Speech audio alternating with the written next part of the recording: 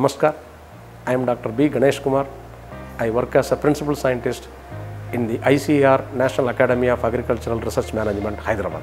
Indian fisheries sector is one of the sunrise sectors in our country.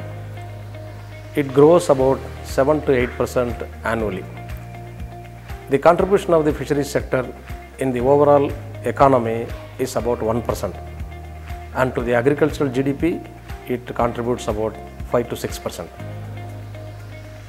Fisheries sector has production from two different set of subsectors. Fish comes from marine waters, fish also comes from inland waters in our country. The contribution of marine sector in the overall Indian fisheries output is declining over a period of years. Maybe due to several unsustainable practices like more number of crafts being into operation in the Indian marine waters, and the use of unsustainable practices like use of unsuitable gears, nets, and then harvesting lot of juveniles, which causes the damage to the breeding cycle. On the other side, India has also many fresh water bodies, starting from the rivers, reservoirs, open water bodies, estuaries, beels, and even pond waters. And in the recent years, especially after the establishment of National Fisheries Development Board, the Government of India is increasing the fish production by bringing the aquaculture activities in several freshwater bodies through its various programs. Currently, the country produces 11.4 million tons, of which more than 2/3 of the production comes from the inland waters, and it is going to be on the rise. And fisheries sector also deals high value commodities. It fetches more income, a better income to the farmers. If they can have water bodies which are unused in their area, whether it is common property resources or their own farm ponds, they can go for aquaculture activities. There are several fish species which are suitable for culture in our country. Mainly, they can go for culturing rohu, katla, murgal, combined with Chinese major carps like grass carp, common carp, and silver carp.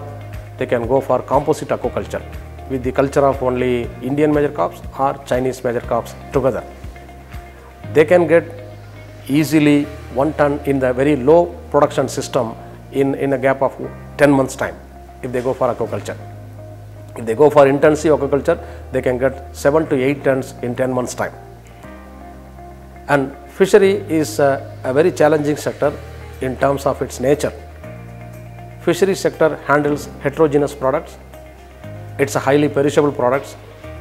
So farmers need to know how to market these produce to the markets. They should have tie-ups with the several intermediaries for taking the fish from their site of production to the markets, and they should know little of the primary processing and the packing activity. They can use the durable packing materials like thermocol boxes, or for shorter distance they can use plastic crates. Use of ice is compulsory. If they can use sufficient ice, the fish keeping quality can be for a longer period. There are successful models which are available in the country, especially in the coastal regions of Godavari River, delta regions of Godavari River. In the 3 districts of West Godavari, East Godavari, and Krishna districts, there is a very significant activity of fish marketing happening. There are several enthusiastic entrepreneurial aquaculture farmers who are culturing the Indian major carps in the 10-month culture duration, and all the fishes produced in this the Andhra Pradesh state is reaching the Howrah market, which is the major fish consuming market in our country, through a network of transportation facilities. They use the regular truck which are used for transporting the container goods for transporting the fish. Through their innovation, they are using the thermocol boxes of various sizes, and they pack the fish which are harvested from the pond aquaculture activities, and using ice they pack the fresh fish and they transport it to the Howrah markets, and they are transporting it beyond also. On the marine sector, we have specific preferences for certain fish species among the fish consuming public.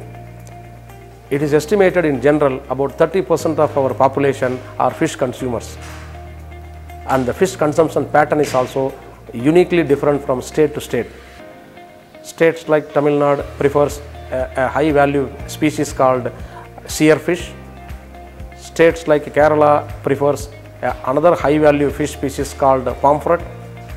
The state like Karnataka prefers a very popular fish called mackerel, and the state like West Bengal prefer freshwater fish mainly, that is rohu. And the people of West Bengal also prefers seasonally some important specific species called hilsa fish during festival seasons. The population of Punjab prefers less bony fishes, maybe marl and species like catfish are most preferred. Certain specific species are also cultured in the riverine system in our country. In the region, in the Ganga waters of Uttar Pradesh, the species of rohu is being captured and then marketed locally. So I would like to sum up, say in a statement that it is a very promising sector. Government also have high hopes on this sector. The country has seen a green revolution, the country has seen white revolution, the country is expected to see blue revolution. Government of India under the leadership of our Honorable Prime Minister Shri Narendra Modi has announced an ambitious plan of blue revolution with the allocation of 2,000 crores. All the state governments are in the effort of making